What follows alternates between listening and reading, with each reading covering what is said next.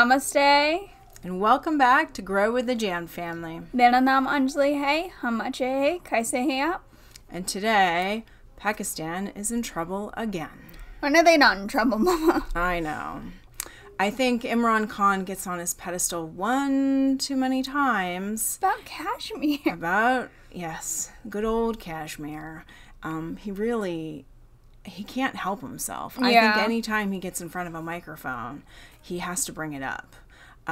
But we know Saudi Arabia has already asked for $1 billion back from Imran Khan, and they had to borrow it from their good friend China. What's China gonna do to them? Yeah. When are they going to ask for it back? Would be the good question. And if they can't pay it then, good luck, Pakistan's gonna be broke soon. Yeah. So this is Saudi Arabia's royal snub to Pakistan, and it seems like they want the rest of their money back. And so let's watch it. J.A.N always has good information, right? Mm-hmm. We come to Pakistan. This is a question that we've been asking for over a week. Is Pakistan losing Saudi Arabia? Yep. Tonight I have the answer for you. Pakistan has lost Saudi Arabia, its biggest diplomatic loss and the most significant geopolitical win for India. We shall discuss that shortly, the India part. First, let me tell you what's happened in Pakistan, or in Saudi Arabia. The Pakistan Army Chief has returned empty-handed from the Sheikhdom. General Qamar Javed Bajwa flew to Riyadh on Sunday. With him was the ISI Chief, General Faiz Hamid, for the special effect perhaps. The two wanted to smoothen the straining Pak-Saudi ties and secure Pakistan's place in the Islamic Brotherhood Club. What they got instead was a royal snub and a load of embarrassment. The visit to Saudi Arabia was an epic failure. According to reports, the Pakistan Army Chief could not even secure a meeting with the Saudi Crown Prince. Mohammed bin Salman did not give him an audience, forget giving him a medal. General Bajwa was to be given a medal, but the Saudis changed their mind. All he got was a meeting with the Crown Prince's younger brother, Sheikh Khalid bin Salman, and the Deputy Defense Minister of Saudi Arabia. He is the Deputy Defense Minister, and also Major General Fayad Ali Ruwaili. He's the kingdom's Chief of Staff. So basically, General Bajwa's interaction was limited to the Saudi defense establishment. Perhaps the Pakistanis knew all along, which is why they had a face saver ready. They've been saying the visit was only meant to focus on defense ties. Is this unusual? Yes, it is. Very unusual, to be honest. The Crown Prince of Saudi Arabia is famous for meeting his guests in his own flamboyant ways.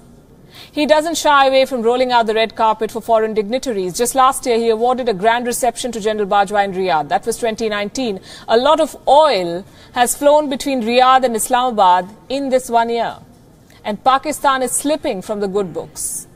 It has failed to be worth the oil it is getting from the Saudis. Imran Khan's obsession with Kashmir has ruined his ties with the Crown Prince. His government has always relied on the Kashmir narrative to stay in power. Now the same narrative has cast a shadow on Pakistan's foreign policy. It is hurting its business dealings with most Islamic countries. It is hurting its old ties. And Saudi Arabia is not just any other Islamic country. It is the de facto leader of the Islamic world, the religious and financial provider of Pakistan. Until China came along. Islamabad owes billions of dollars in loans to Riyadh. The Pakistan foreign minister was not quite in touch with this reality. He let his emotions take control. He crossed the red line. His statement has become one of the flashpoints of the Saudi-Pakistan breakup. आज OIC को फैसला करना है कि क्या इस पाकिस्तान के हसास, जो एक फाउंडिंग मेंबर के हसास मसले पर वो हमारा साथ देना चाहती है कि नहीं। वक्त आ गया है कि ओआईसी अब जो है वो जिसे कहते हैं ना, ये जो बच बचाओ आंख मचोली से बाहर निकले। सर ये बहुत बड़ी बात है। You don't talk like this when you're neck deep in loans. But we don't quite blame Shah Mahmood Qureshi. He rose to power because of such political grandstanding. Well, now he's taken it too far and lost the ground beneath his feet. Yesterday, there were reports that Mr. Foreign Minister was to be sacked In his frustration, Qureshi slapped the Prime Minister's principal secretary. It was all over the news. Now, with General Bajwa returning empty-handed from Saudi Arabia, Qureshi's position has become untenable. Pakistan's rift with Saudi Arabia is a major setback to them. And part of the credit goes to India. Let me explain. This is the first time in the history of India-Arab ties that they are backing India on Kashmir against Pakistan. Yeah, awesome. Despite Pakistan's best efforts, the Organization of Islamic Countries has refused to censure India. They're honoring the Indian Prime Minister with their high civilian medals. They're boosting trade ties with India. There's a significant shift. A major geopolitical realignment is taking place in West Asia. The most telling example was seen last week. The normalization of the relations between the UAE and Israel. Remember, India is a close strategic partner of both these countries. India first dehyphenated Israel and Palestine, and now the UAE has followed suit. India is also a close trade and energy partner of Saudi Arabia, the home of more than 180 million Muslims, the second highest population in the world. And I repeat, for the first time in history, Arab nations led by Saudi Arabia are leaning closer to India. I don't blame them. Yeah. India And has so much Pakistan more to give stands back to them. isolated, seeking loans and obsessing over Kashmir. Obsessing. India has managed to de-link Pakistan from its Arab friends. They have China. Yeah. Imran Khan saw this coming. Like, Yeah. he knew that the prince was not happy with him.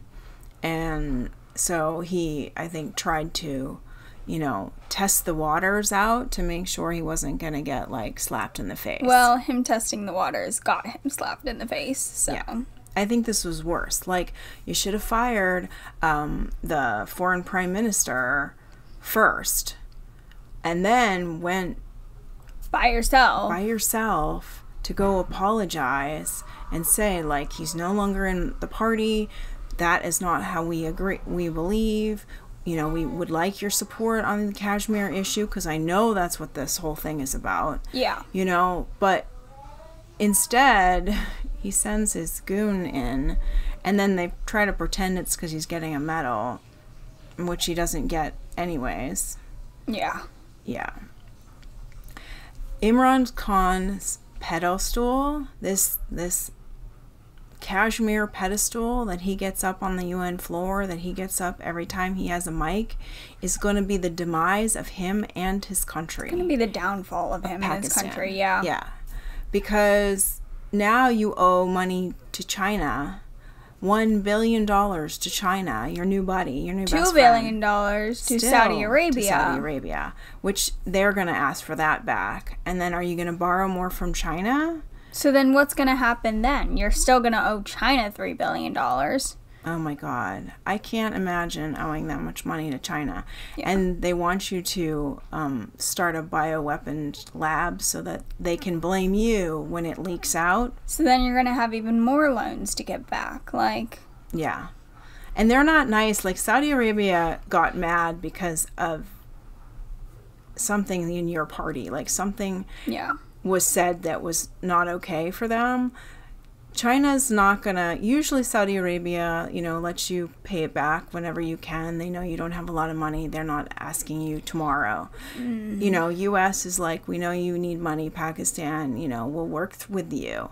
China is gonna wait till the worst second, not give you a lot of time to find the money, and then they're gonna just roll them troops right in and take over. And you see what they do to the Uyghur Muslims. Can you imagine what they're going to do to Pakistan if you owe them so much money that you can't ever pay your best friend?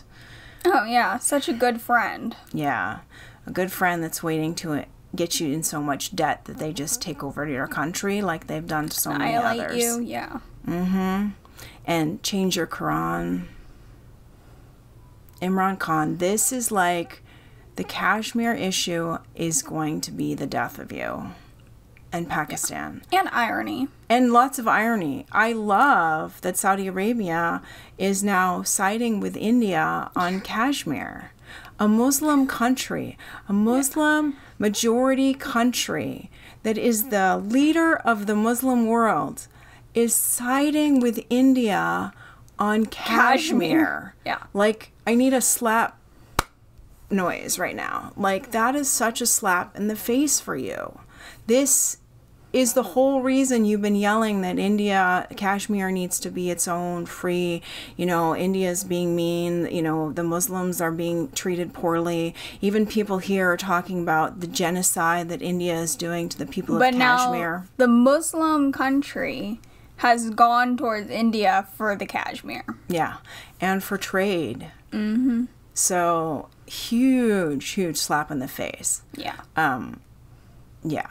You needed to work that out a little bit better. Like, when your person says something like that, the first thing you needed to do was fire him and go apologize. By yourself, not your goons. Yeah, because that is the end all, I think. Yeah, hopefully Imran Khan gets off his pedestal and stops taking money from China until they're in so much debt that they have nothing left to do but sell themselves to the dragon. And hopefully we'll see you again tomorrow. Bye.